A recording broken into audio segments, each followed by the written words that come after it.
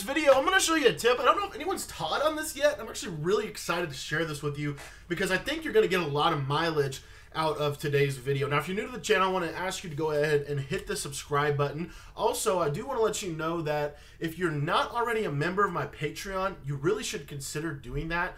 And the reason why is because for just $10 a month, you're going to get unlimited access to all of my Madden 22 offensive, defensive ebooks, all my exclusive updates. We update the Patreon probably 2 to 3 times a week is our goal right now with new content, whether it be new ebooks or exclusive tips or pro player film studies, which I'm really excited. We're going to be doing some of those. We're actually going to launch some pro player film rooms tomorrow in the Patreon. I'm finally going to get some of that around. I've been a little bit under the weather, but I'm trying to get back into the swing of everything.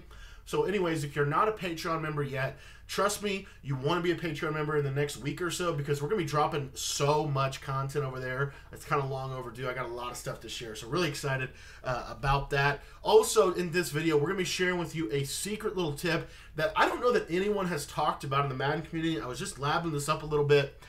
Because I wanted to understand the principles so that I could teach it properly. You might have noticed whenever you drop your defensive lineman in a zone, sometimes they cover the running back and sometimes they don't.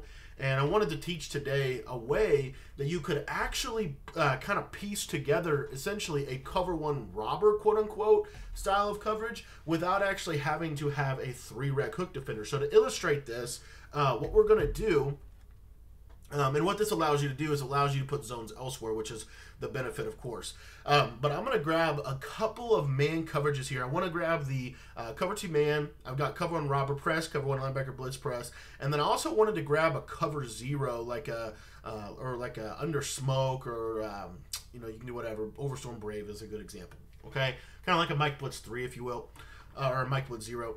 And then we're just going to come out in the cover 1 hole. And the cover 1 hole is the defense that I know best. I think this is the best coverage in Madden 22. Just from you literally just call the coverage and it pretty much does it for you.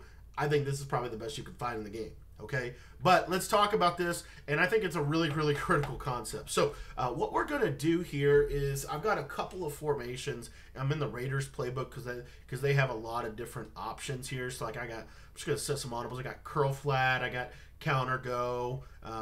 Let's see, I've got tight slots. Let me grab a couple of things here out of this formation. Let me see if I got flood in here. I do. Okay, and we're going to come out in bunch. And it doesn't really even matter. We don't need any specific routes. I just need to show what we're going to be able to do here. So here's the point, or the big takeaway.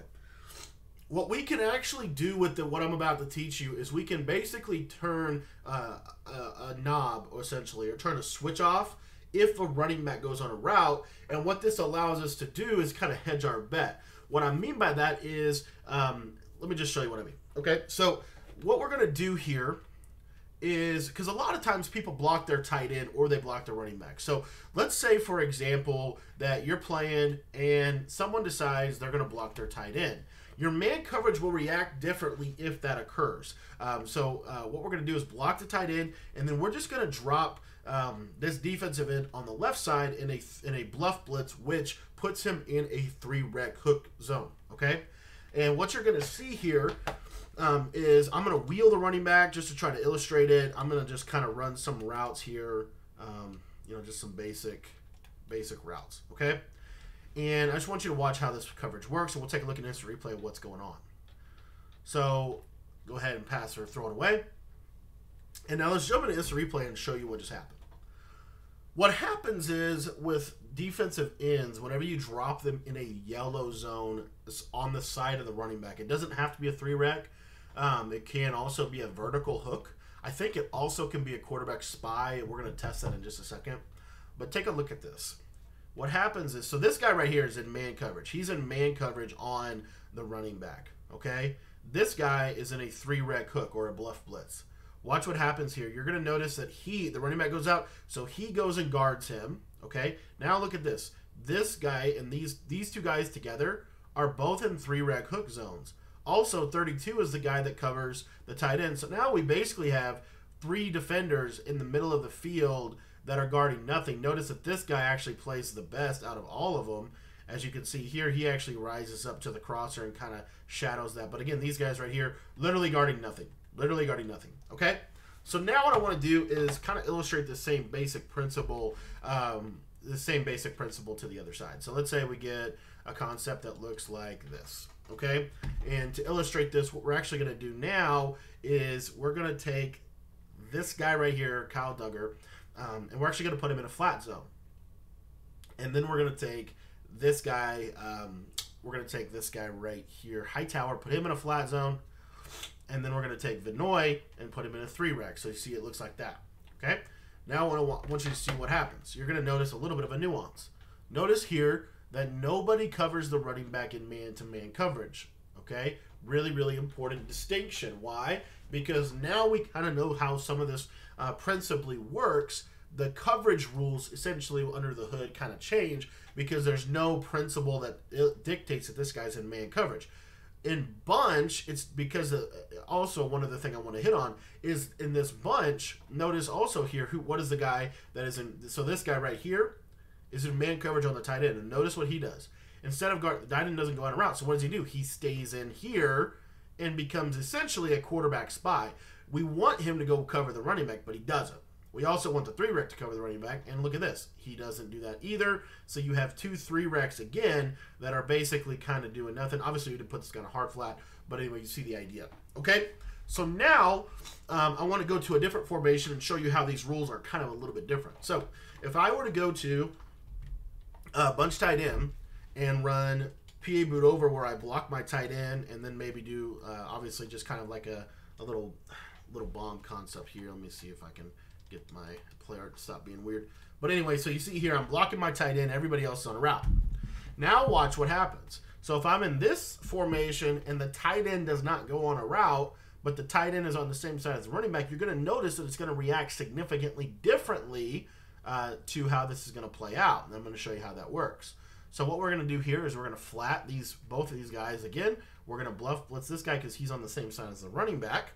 And now I just want you to watch kind of what happens in terms of how this coverage is going to kind of react.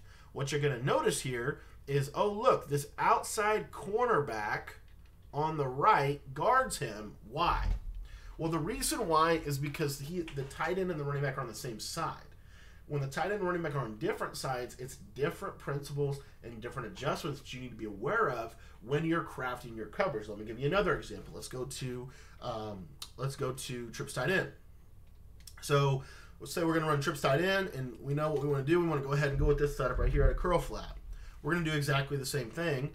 It's kind of similar because it is basically the same blocking scheme. But what we're going to do here is we're going to flat both of these guys. We're going to 3-rec Judon, and I just want you to watch who guards the running back. What you're going to notice right here is, look at this. The outside cornerback guards the running back, and then you have basically man coverage across the board. So you see kind of the nuance of this concept. When the tight end is on the same side as the running back, you can actually take a lot of, I think, significant advantage of that. But when the tight end is not on the same side, it does change the rules. Let me give you a better example. Let's take a look at gun tight now. So in gun tight, you see the tight end is on the right and the running back is on the left. So if I'm in a situation like this, well, I'm going to go ahead and 3-rec, and then I'm going to flat, and I'm going to flat, and I'm going to block my tight end. And when I snap this ball, take a look at what happens. Nobody covers the running back in man-to-man. Obviously, the hard flat covers him, but nobody covers him in man-to-man coverage. So when you're thinking principally, and spread is a little different. The reason why is because it's very unlikely they're going to block somebody. But doubles, let's go with, let me see if I can find a gun doubles here. I don't know if I have one, actually. We can maybe create one. We can create doubles, actually, out of tray. But, like, let's say you get doubles. So let's say you get this, and then let's say they motion this guy across. And I'm going to do just a very simple concept here. But we're going to do something like this, and then I'm going to take the running back. You know what? Let's do a wheel, or just a streak or something, just to kind of show the coverage. So now, again, tight end is on the same side as the running back, okay? So now, who's guarding the tight end? Well, this cornerback right here, or the safety, right? So if we flat and we 3-rec, notice something real quick. You're going to notice that who guards the running back? Oh, the guy that was on the tight end, just like trips tight end. So you see kind of some of the pieces of this. It does significantly determine that the running back is on the running back and the tight end can't be on the same side, or need to be on the same side for you to be able to hedge your bet to that degree, right? To that degree. But now what I wanted to do is talk a little bit about a universal thing that you can do that I think is really interesting. So let's talk about this when the running back and the tight end are not on the same side. And let's say, for example, that you're running one of these coverages, okay? And again, this is kind of universal, okay? It doesn't matter what coverage. It really doesn't. What I like to do with this is, as long as there's someone in man coverage on the running back, for whatever reason, you're going to see this swap off. So let me show you this out of cover 1 linebacker blitz. So this is cover 1 linebacker blitz. If I 3-rec Kyle Van Noy on that side, which I did, or bluff blitz, I apologize, is the actual adjustment. Watch this. You see the swap off. Now notice, who's the 3-rec? They swap. They literally change responsibilities, and that's what I wanted to kind of hit on. Because, and this is why it's important. This is why it's really, really important if you're watching this video. Because the reason this is important is because we want a linebacker to be a 3-rec hook defender if possible. But if the running back goes out, we want man coverage on it. However, with the way the principle of pressure works in Madden, we get better sheds if the 3-rec comes out of a bluff blitz because the game is coded to say he's blitzing. Okay, so because of that, now we're able to basically get a 3-rec and not even have to necessarily have it. So we can go to 2-man under if we want to, because now we know, oh, this guy's in coverage. So now what this allows us to do defensively, okay, is we can say this guy's going to be in a 3-rec hook defender, and then what we can do is we can actually take this guy Judon. We could potentially man him up, or we could drop him into a zone. So we could drop him into a hard flat, for example. And then we can take this guy and drop him into a curl flat and use for this safety. And now all of a sudden, you have a little bit more complete coverage, but you're still going to get really good sheds, and you're still going to have a 3-rec if the running back goes on a route. So let's say he goes to an out route. Notice what's going to happen out of 2-man. You see the swap off, and as you can see, the coverage plays pretty well. Now, it's best to do this out of cover 1, by the way. It is 100% best to do this out of cover 1. Okay, cover 1 has the rules built within it, but again, a little bit better rules in my opinion. So let's say we're in this defense right here. What we can do is we can bluff blitz the defensive end on the right. We can purple zone the linebacker on the left. We can actually re-man up that guy on the running back, the middle linebacker there. And then we can take this backside guy and put him in a curl flat. So now we have 2 curl flats and a 3-rec and a user over the middle of the field. And let's say they run, something like this. Well, what you're going to notice is you see the swap off. Now Donta Hightower is still the 3-rec hook defender. So you see what I'm saying?